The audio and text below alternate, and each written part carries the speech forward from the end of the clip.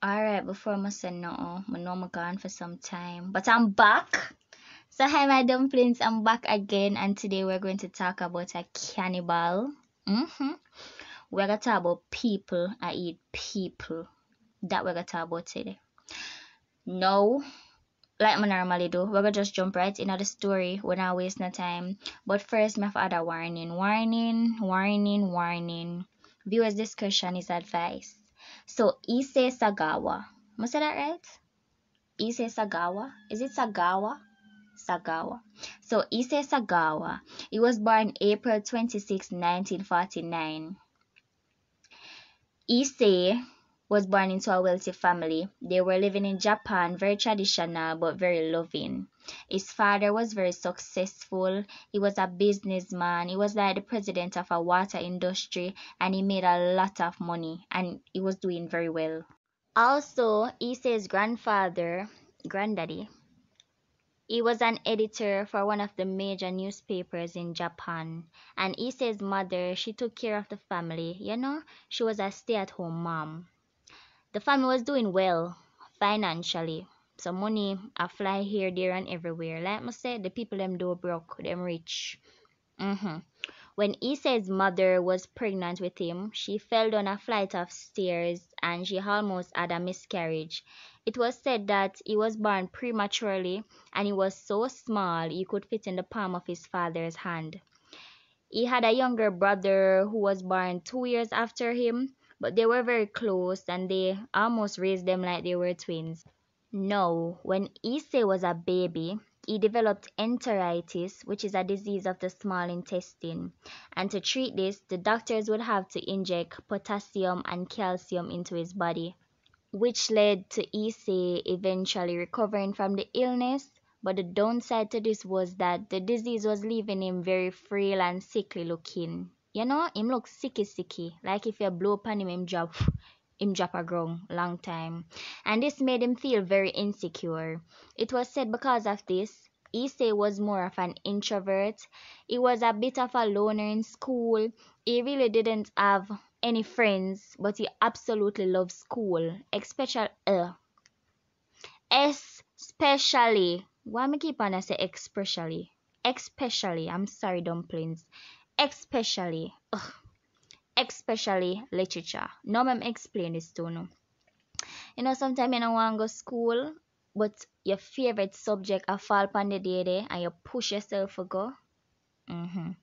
Like for me, it was guidance, HFLE, what else? I did really love literature to one language. One of them subject there. So and one of them case say say your favorite subject a land upon the day there, so you push yourself to go to school. I not say that because he said they love school, especially literature. But I just say, alright, back to the story. So he loved literature because it was a way for him to escape the world that he was in and go on like these grand adventures in his imagination, As a little pitney, we imagine everything. We imagine ourselves being reindeer, cow, a jump over moon, Barbie, transformer. We imagine ourselves being all kind of things. So it basically I say he say love literature because him can use him imagination. Remember him small and sicky and him look off, like him look odd. Him not look normal like a normal person would. So him use him imagination and him be the hero for him story them. Good job, he say. Anyways, back to the story. So he loved reading, he loved books, stories. Because of this, he would end up getting his master's degree in English literature. Issei would say that from a young age, he noticed that something was off about him, like something was going on, something was different. Issei, in a later interview, would say that when growing up, his uncle would come over to the house and they would play a game where like his uncle would dress up in a scary boy eating giant. His uncle dressed up like a scary boy eating giant, and he would chase the kids around the house pretending he was going to put them in a big pot and cook them and then eat them. Yeah, you know, kids run up and down. I play with uncle. Uncle come. You can't catch me. I'm gonna take you out, put you in the pot, and pretend to eat you. Okay, fine. But if we know where the story I go, we'll look on the game and say, Jesus Savior, why you did have to do it? Why you have to play the game though the pitney? But okay, wonderful game, Mr. Uncle Sir. Back to the story again. So the uncle would chase Issei and his brother around the house, right? And then his father would rescue them. And this was all fun and games, like no bad shenanigans was going on. But Issei would say that this game, it was more than just a game. He said that he remembered to have a mixture of terror and excitement while playing this game. Issei would say that this was when he really became fascinated with stories and fairy tales about monsters and dragons, especially when they involved eating people. So he said Ansel and Gretel was one of his favorite stories. Now, honestly, I don't remember Ansel and Gretel. I remember something about a candy house, but them did eat them. Them did eat Ansel and Gretel. So that them did have where read as Pitney. Wow. Wow. No, Issei and his brother said that they grew up in a very tame home, a very loving home, a very normal home. One thing though, the family never talked about, I can't say it because I can't say it on YouTube. Six, but change the I to E. The family never talked about that. It was just something no one talked about, okay? Like, if you ever talk about it, them gonna look upon you. But they are kick you out of the house. You just not to talk about it. Don't mention the word in the family, and it's alright. So this thing happened to Issei, right? He got his first boner. Issei little diggle stand up on him strong. No, remember nobody not teach him nothing about this. He not know what to do. Him literally think him sick. So him see it and I said, Jesus Christ, I'm sick. Need to go to the hospital. Something wrong. Bomba. What is this? Why it stand up? Why it's not going down? Basically. And again, no one taught him about this. He thought he was sick. So he has his thing up. Yeah, so he has his thing up and he's feeling these weird feelings. And Issei said this led him into participating in some very questionable acts. For example, having the family dog lick his thing. From you apart in a chichi man yard. Give we fire, make we burn them. Anyway, so yeah, Issei have the dog a lick him thing. Alright. Issei said that when this happened, his sexual desires started to become more distorted. Yeah, wonder why? You sit down there and have the dog. You know what? We're not gonna get into that. So as Issei got older, he only gets weirder. In first grade, he said that he saw something that really put a smile on his face. He found one of his classmates very attractive.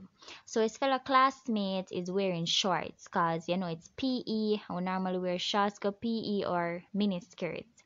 And he's remembering that he was looking at the girl and thinking to himself, wow, look at that tie. I would love to take a bite. Now remember, he says in first grade. That means he's like 6 or 7 years old. So something definitely wrong with this pitney so. Something wrong with him.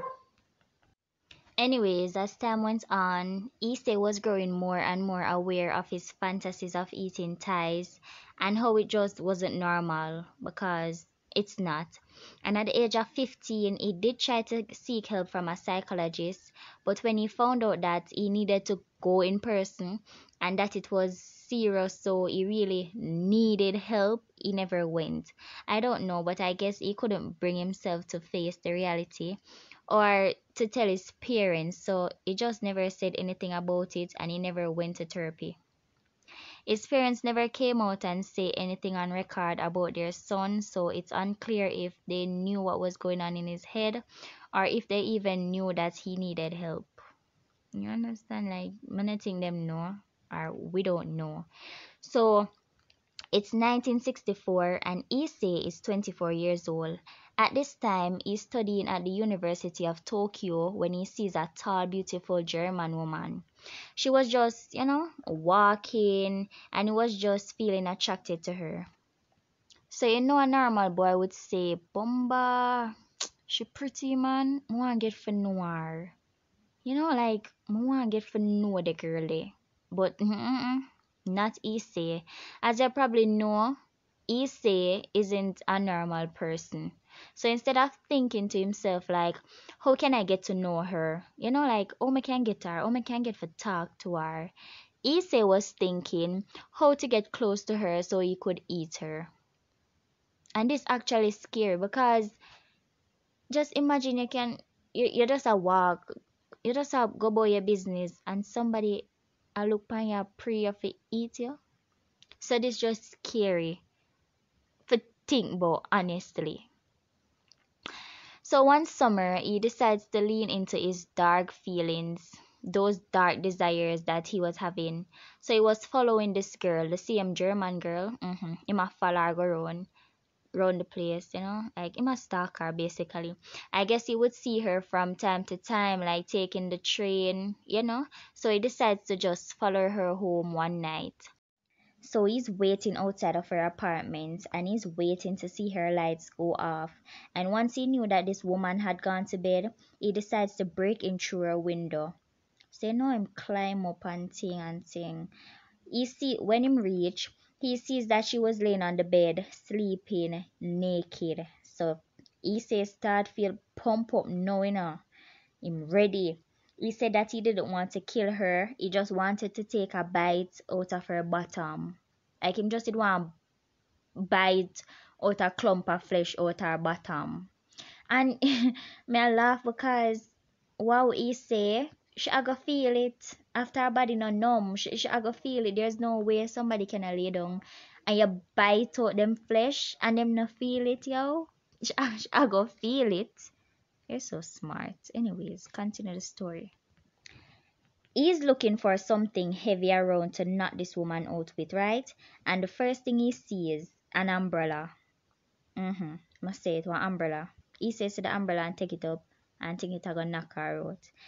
Anyways, so he grabs the umbrella, goes up to her bed, and like him a lean over for like lick her with it and knock her out. And I guess him accidentally brush against her because she wake up and the woman wake up and start scream like anyone would. No, remember Issei is very, very small. For real, like 4 foot something. Like 4 foot something.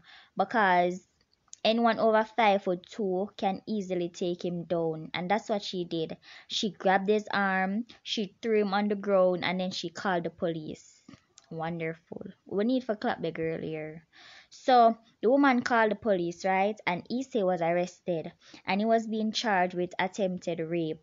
But if the police them did ever know what him really want to do. Okay.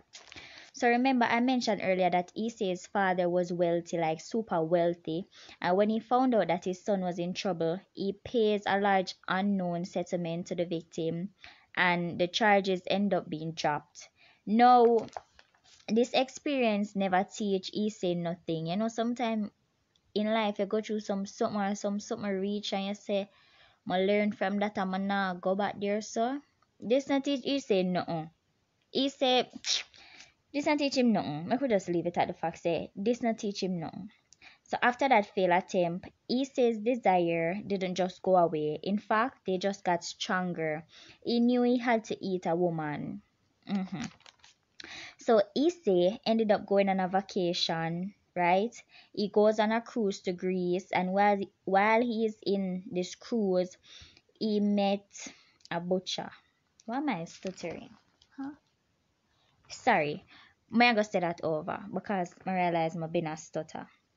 Issei went on a vacation and when he was on this cruise going to Greece, he met a butcher and he was super interested into talking to this guy.